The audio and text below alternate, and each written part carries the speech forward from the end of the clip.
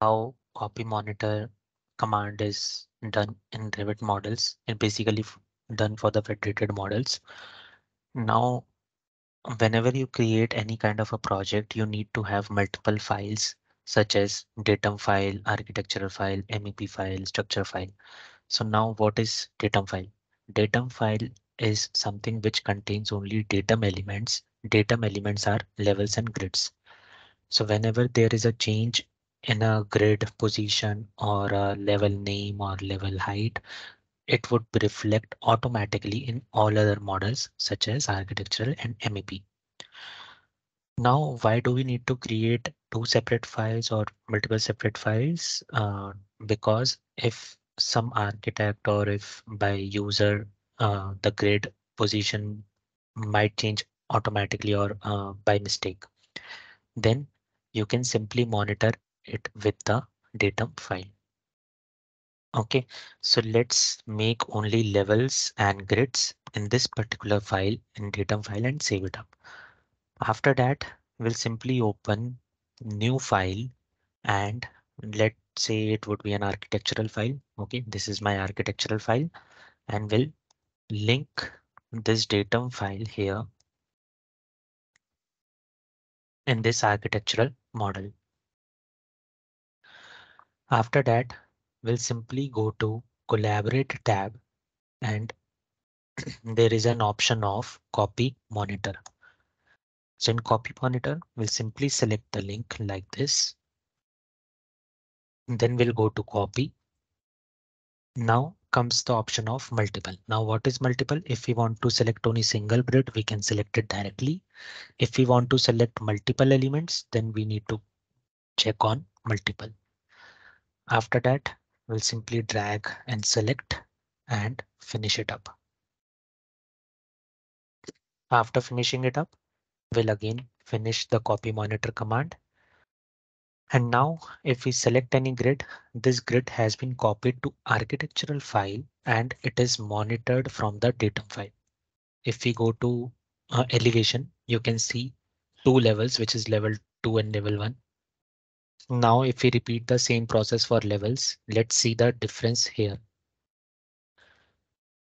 So we'll select this, copy, multiple, and like this.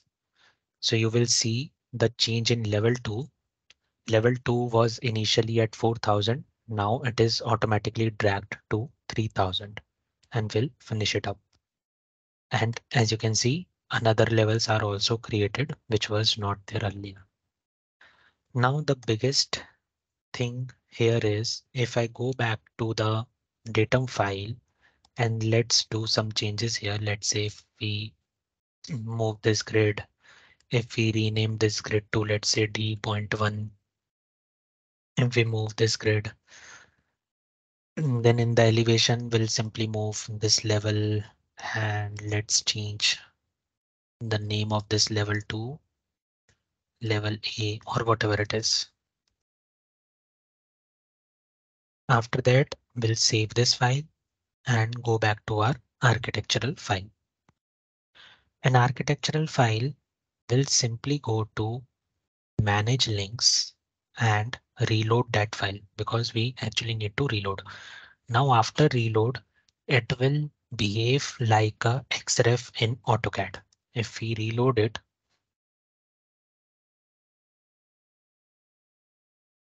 okay, it will behave as a XREF. As you can see, the grids are showing double here.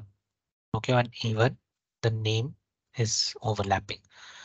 Now, whenever we select the link, there is an option here which is coordination review, or this option would be available whenever you go to collaborate tab here, coordination review. Both are same things. So we'll go to coordination review, select the link, and you can see the changes we have done in the datum file.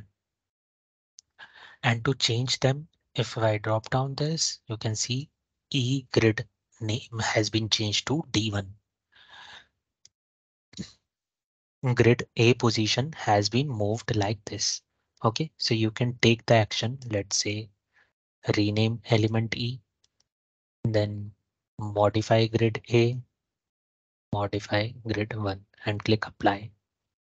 So all the changes will done automatically. If I talk about levels, simply go to elevation, okay, and do the same thing here for levels. So we'll rename the level 4 and this will do modify or move level 2 like this. So the changes would be done and can be tracked. So this datum file and the copy monitor thing, it actually needs to be done in each and every project so that by mistakenly, if your grids and levels are moved, you can able to modify them back.